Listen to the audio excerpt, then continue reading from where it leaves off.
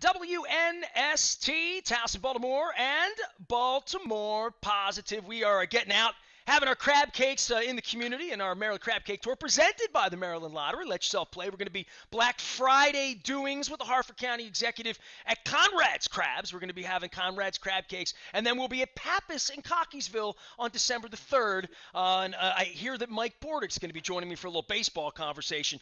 We have a lot of wise conversations around here. My favorite ones usually include ice cream. And they gave me my own scooper. I mean, they didn't even know it was my thing when I was up in Hershey a couple months ago for the corporate outing. She's been ducking me from the beginning. I must say that Jaime Hynoski's been a friend over the last couple years, and I see her doings on Facebook and ice cream. We do business together, and Rob Santoni's running me up and down Bel Air Road. And my wife actually snuck into the Weis on Holabird and Delvale, the little Weis that used to be in Mars, to do all of our Thanksgiving. So our Thanksgiving turkey came from Dundalk, from the motherland. But I got this pumpkin ice cream over at the Maiden Choice because the pumpkin ice cream would have melted if I get it anywhere else, because that's my nearest Weis. And I'm running out. Jaime, I'm running out, and it's almost eggnog season. Every week I have scooped this out. You can see where it's melted during other segments. I'm not going to have it melt here. How are you, and why you been ducking me all this time on the radio show, huh? I am good. I've had to fight everybody else off to get on here today. Are you kidding me? Oh, come on. Now you're being all kind and stuff as I scoop out. Have you had don't lie to me, because there's 50 flavors, and you're the Weis spokesperson and all that, and you're supposed to eat them all, right? Have you had the pumpkin? I have. It's very good. Yeah, it is it's really good. Really good pumpkin ice cream. It's creamy, and I paid it the highest compliment that I can pay anything. And I miss my mom. You know, the holidays like this, we lost my mom 4 years ago. It tastes like her pumpkin pie, because my mom was a little bit like Emerald at the end. You know, dumping extra whiskey in like the Cajun cook. She would dump extra cream in everything. And my mother was from the South, so her pumpkin ice cream was always a little less spicy, a little less nutmeggy, and a little more, I don't know, warm and creamy, you know? So this is that. So here, happy Thanksgiving to you. What are you thankful for? Happy Thanksgiving. Well, one, I'm thankful to be on here with you, Nestor. And two, thankful for my family, who is wonderful. I'm looking forward to this holiday season. It's one of my favorite times of the year. I just did something that I've been threatening to do, and I did it accidentally. I put the lid on the ice cream, and I had the scooper, and I get really sticky during these segments. I mean, literally, right? So I've been threatening to put my pumpkin ice cream into my morning coffee here. So I'm mixing and matching this morning and making a mess here. Happy Thanksgiving. What happens? Yeah, now you're in Pennsylvania, right? So we talk about Weis every week. We talk about Sunbury and the ice cream factory and the last 2 years and shipping and moving groceries around and feeding people. This is an eating holiday. And I've already done the not too much butter, not too much sour cream in the mashed potatoes. I've done that segment. I sit here and eat ice cream, and my metabolism running around Chicago and beating the Bears this week, so we'll have a good time with that, is running a little hot as well. But we talk so much about giving, and, on these segments and these wise conversations, and it all started with my friend Bill Cole saying, we should be doing more charity stuff at WNST and at Baltimore Positive. This is a week where, I've had the Barks folks and the Be More Humane folks talking about animals and how much I love animals, and Giving Tuesday. And everyone has a charity. Everyone wants to do something. You guys make it kind of easy that when I come over and get a turkey, my wife can throw you an extra buck at checkout. And you guys amass a ton of money. And this is just this is a time we all want to do something. That's right. So, we have Thanksgiving. It's a week and a season where we are to be generous and give a lot of gratitude for what we have. And, we have Thanksgiving, and then we have Black Friday. You have people out shopping. People are shopping all weekend. We have people shopping on Cyber Monday. And then we have Giving Tuesday. So we shop, and then we give back. So in all of our Weis locations on Tuesday, we celebrate the National Day of Giving. And customers are asked to make a $1, $3, $5 donation, or they can round up their order to that next whole dollar. And all of those donations go to a local food pantry, they go to a rescue organization, some go to pet shelters, but we ask our stores to choose an organization that is near and dear to them. And they come up with the nonprofit that they want to make that donation to on the day of giving. So it's not something that we're giving them and saying, hey, we're going to make a donation to this charity. You're going to choose and you're going to get to pick who we're donating to on this day. And then we, as a company, will give each store $500 in addition to what they collect with their customers. And then they make that in total to that organization on day of giving. You've been at So Weis a while, it's really and a great organization. well, what's amazing is like we've had this relationship going on, and I've seen it in other. I notice it more, now that I go around and I shop in other places and moving around. Who's doing what? Who's promoting what? Who's out in front of it? And it's my relationship with you guys and Weis that you're always doing something. And the Roundup program just feels, and I see Roundup in other places now that maybe I didn't notice it before I started actually talking about it and thinking about whether it was paralyzed military folks last month, or as I said, I know how much you guys love animals as a company. We'll be getting to that in a couple of months as well. But you guys do it on a seasonal basis. I mean, we've done a lot for food and food challenge folks here, obviously in Baltimore. We have that going on, and as we get into winter, trying to keep people warm and trying to keep the heat on and doing all of these things. But you guys are all, whether it's back to school and doing stuff for kids then, but around the year, your company's put a lot of thought into this. That's right. As a food retailer, we want to make sure that we are giving back to the communities where we live and work. And, we want to, make sure that those who are food insecure all year round, and not even just at the holiday season, but all year round, we're able to help them put food on the table. So, it's really important to us that we're able to help them and all of those in our community who need help with, whether that's food, if they need help with their pets, if they are a military member, and, we can raise awareness about Paralyzed Veterans of America, or if we're raising awareness about the American Heart Association, all of those things that we're doing, we're making a donation, but we're also helping to raise awareness, which is another, huge reason why we're doing these programs. Well, it bleeds down into the stores, right? I mean, it's stuff that you see when you're checking out. It's stuff that people talk about in the stores and being around the stores. And I've been in, I said last week to my wife, I said, if they look at my rewards, they're going to think like there's no way he could possibly have gone in all of these stores this year, because I've just traveled and traversed the state so much, right? Back and forth and getting fruit on the Eastern Shore in the middle of my crab cake tour. And I'm out in Frostburg and out, all these places where you do have locations. And I've talked a little bit about, how the sausage is made, so to speak, where, these Mars locations that I was going to all of my life, your family, a Pennsylvania family, came down and took these locations over. And in some cases, not to be disrespectful, has made them better, made them, I think, unique place to place now that I've been in a lot of your stores. I was kidding Don last week on the segment, because Don's from Catonsville. And I was over, and we've sold our condo. So, finally, I think it's the first time I've said this on the radio, because I haven't had Jeff on. But we're going to close on our condo between Christmas and New Year. So we're looking for a new place to live.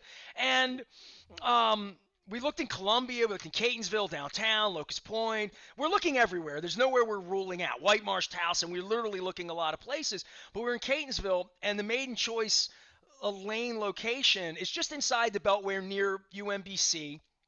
And in that location, as I check out every time with my ice cream, by the way, honey, the ice cream's melting. So that's the signal for my wife to put the ice cream back in the freezer.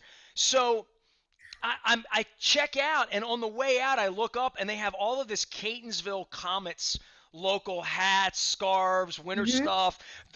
And I'm thinking to myself, is Catonsville high? Like, if I lived here, would that be the nearest? Because it doesn't feel like it feels like the next neighborhood down. And I said to Don, next time I go in, I should have surprised him and gotten something Catonsville to wear on our next podcast, because he would just think that's cool.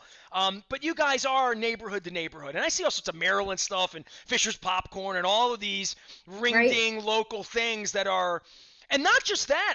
In your store, I had a neighbor move into my place. from your neck of the woods, a We Are Penn Stater, right? Mhm. By the way, it looks like fun. I haven't been up there in 25 years, but that's a heck of a We'll party have I'll to get throw you up up there. there. Yeah, We'll I'm have to get I, you I'm up. definitely DeCosta's kids going there. I got to come up. I haven't been since '98. My wife's never been. She's got a little Jones to do it. So my neighbors move in, and I just the time we met them in the hallway, I'm just sort of like, oh, Penn State had a girlfriend there, and the Stickies, and the Skeller, and the Regatta, and all that stuff, right? So they left me Stickies from. They're the same ones. I picked them up in the store on Maiden Choice Lane. So like when I'm talking about like local interesting bakery items, you guys kind of go out of your way. You got a whole cookie department at Santoni's place, like a chocolate thing that I didn't even know until I found it in the corner, like like homemade chocolates with like a family chocolatier and making special subs, the Bell Garden sub. Yep. Is every Pennsylvania location like that? We have a lot of them. Yeah. So a lot of our stores are local to where they're located. So if you have something like the subs that you're mentioning, The they tea-berry were a ice big cream. item. Yes. I love tea berry. Don't knock it. Well, here's what I'm like half kidding about it, but I think given the Amish, the Pittsburgh, the Philly, the Mountain, the Appalachian, the Eastern Shore, like all of these things that every store is unique. Like Rob Santoni and I talk about King syrup. Do you even know what King syrup is? No. See? And my father had it on. I mean, it's not my taste. I brought it home once for my wife. She didn't like it at all. But it's syrup on pancakes, and it's a little molasses based, so it doesn't taste like it came out of a tree in Vermont. It's a different kind of product. But all of these things I've never tasted, and I'm curious about life now. That's why I do Baltimore Positive. So tasting new foods, I'm thinking like if I go, I'm driving to Pittsburgh. If I find a Wise, is there some special donut that I don't know about, like these stickies or like these regional things that I'm really into that like would that I'd want to try, like tea berry ice cream that my wife thought tasted like Pepto Bismol. I thought it tasted like birch beer. Yeah. So we sell the birch beer in our store, but you apparently know what birch beer is, right? Delicious. Yeah, my dad was Yeah. from So we have Pennsylvania. like My dad was red, from Scranton. blue. My dad kept that Okay. stuff Okay. So around. you know Yeah. that. But we have like the red birch, blue birch, we have cream soda, like all that stuff. Love those things. Red what? Red red birch? What? Yeah, there's red birch beer, white birch beer, blue birch beer. How do they So taste good. different? The sweetness, I think. I mean, are they flavored like berry or something? No, no, they're all birch beer. I can't explain it. It's just good. If you Have you like ever birch had a beer. proper Baltimore snowball? No, See, this is the kind of stuff. I mean, we live 50 miles apart, and you don't even know about this stuff. But you've had I crabs and don't. crab cakes and all that, right? Yes. But all you need to do is just cross the Pennsylvania, like Luke, my partner in crime, covers everything with me. He lives in Shrewsbury.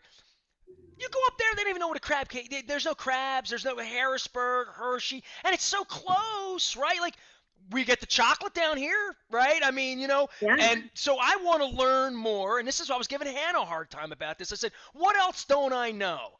Tea berry ice cream, these things. Like my wife didn't have like tasty cakes in New Hampshire, and I got the candy cake ice cream. By the way, it's melted. Mhm.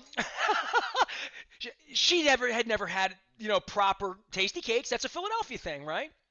Yeah. I mean, tasty cakes are good. I never realized that they weren't everywhere Right. until I started working. Right. It's like So, Utz potato chips. You think they're everywhere, and then you realize they're not. So there's yeah. all of these brands, right? Have you had Middlesworth potato chips? See, now you're talking about. See, no, I haven't, but I Okay. want So to. Are they those are sea salt? Central PA. Those are like a half hour from here, not even. Describe them like a kettle chip. Are they cooked a little They crispy? Are they have kettle salty? chip or they have regular. So they have both. But the barbecue are so good. I'll send you some.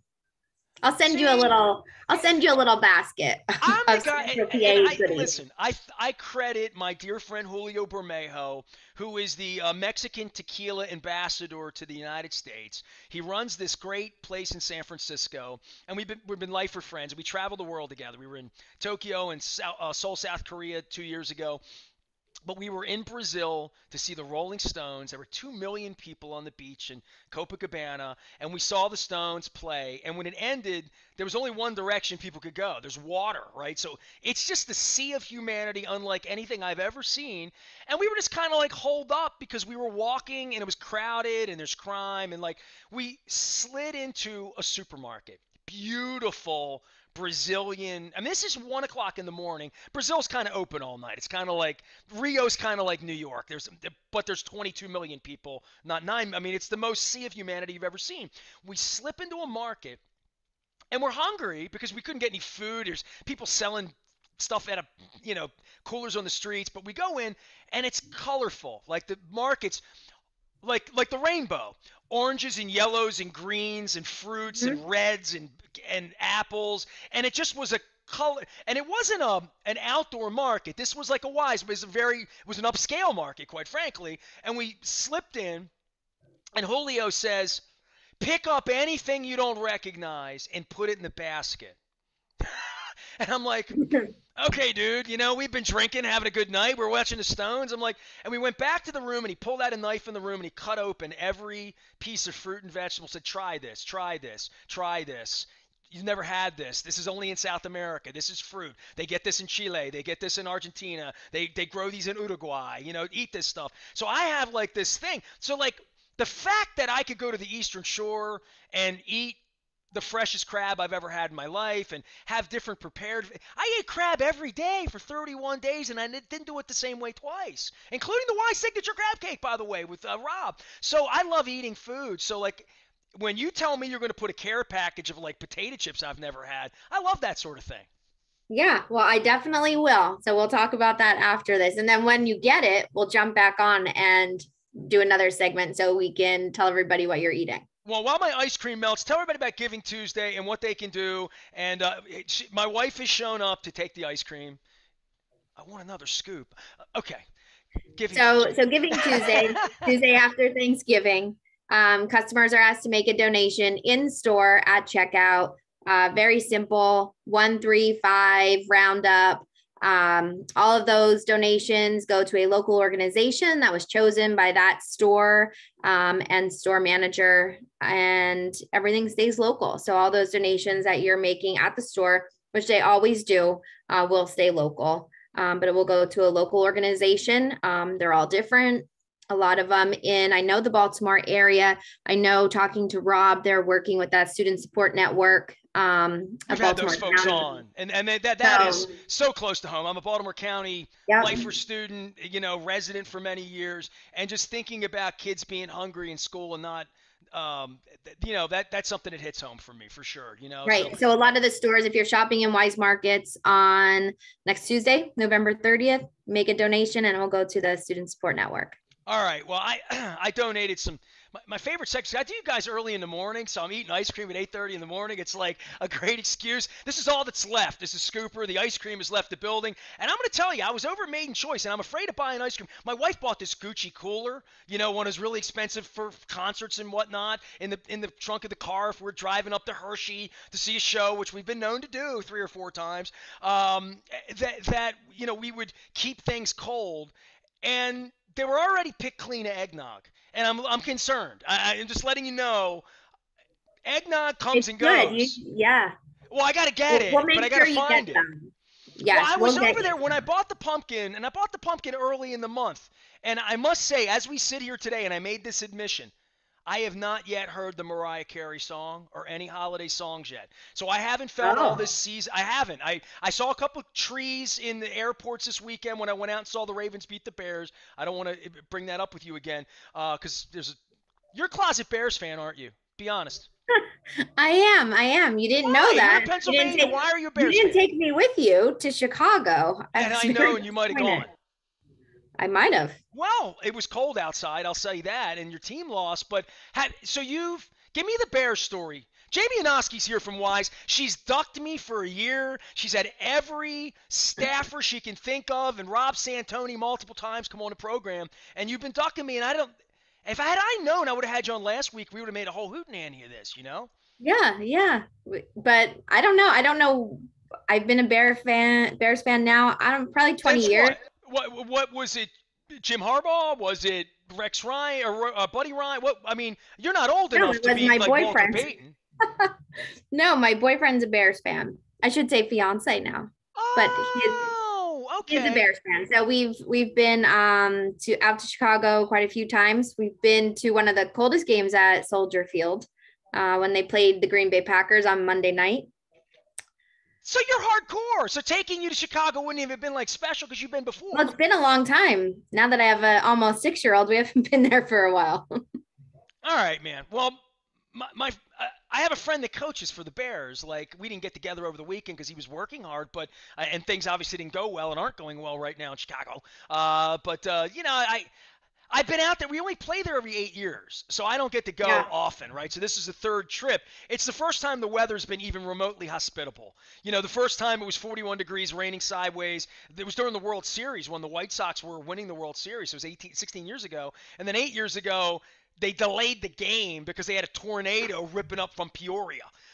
So, you know, and we're like behind glass in the press box, and I'm thinking, probably not an ideal location here. Probably should shelter below is what we should do. So, but you know, it was a boring game, and then we wind up winning, and I wind up talking all Thanksgiving week about defense, offense, and all that, and all I want to do is have a wise conversation about giving back on Tuesday. So I appreciate the ice cream, the partnership, and I'm not going to give you a hard time about the Bears. But now that I know you're a Bears fan, that's good to me for me to know that. That's all I'm going to say. All right. Well, thank you. I'll leave it at that. And it's a tough season. It, It's been a tough I season. said, I even tweeted, it must be tough being a Bears fan. I think it's tough being a Lions fan. And on behalf of all the Browns fans, I think it'll be tough being a Browns fan Sunday night. That's my little football trash talk for this week. Is that all There right? you Little go. Thanksgiving. Well, you know what? One last thing for you. Is there anything you eat on Thanksgiving? I'll give you a thing that I eat, okay? So this is a East Baltimore, and it's a Polish thing. My friends, the Gibson family, were our neighbors. Love them to tears. Anybody familiar with Stan Stock, the music festival here? That's Stan Gibson. I grew up in that family essentially. And on Thanksgiving and Christmas, we didn't have much of a family in East Baltimore. We adopted their family and would go to their house. They made kielbasa and sauerkraut from Ostrowski's. I talk to Santoni about this all the time because he stocks it. So you talk about incredible local things. I bet you've never had an Ostrowski sausage because you're like it's not local to you. So we do sauerkraut and Ostrowski's delicious kielbasa. And that's been on my and I married a Polish girl from New Hampshire that does these huge kielbasa, sauerkraut, gołąbki, pierogi, all this stuff on Christmas. Now So you're talking my language. see. All right, see, all right. So what's on your Thanksgiving that I need to know about?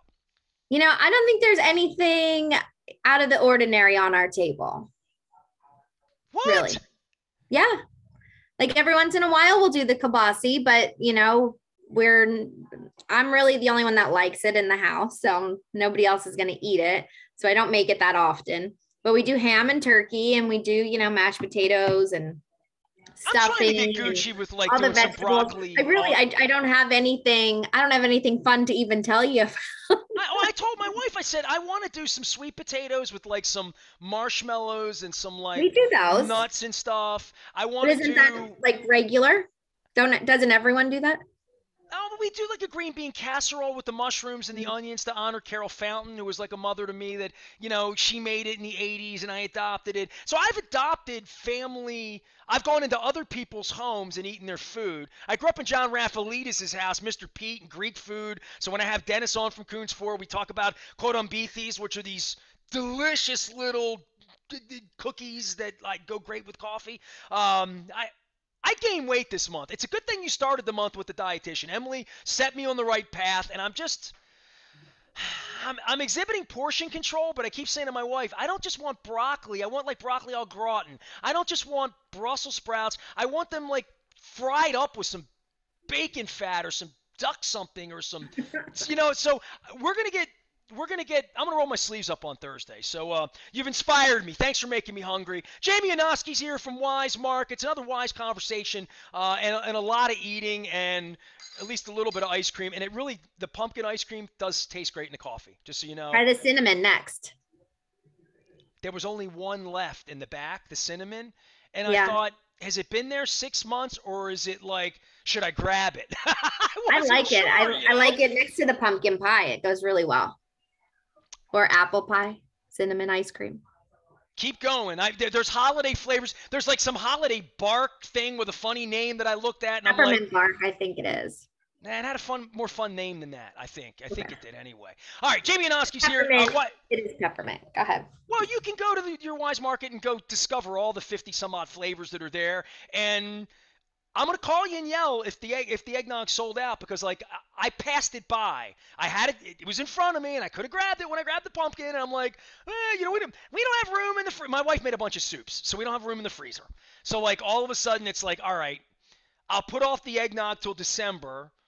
And now I got to find the eggnog. So I'll let you know if I don't find it. Jaime Hynoski's here. It's a Weis Conversation. All of our Weis chats are brought to you by Weis Markets. And they're giving and they're doing, and you should be shopping, and you should be using your rewards card and finding them. And if you're out at Rob Santoni's store, 206, stop by. Tell him I said hello. Tell him to hold me a Bell Garden sub.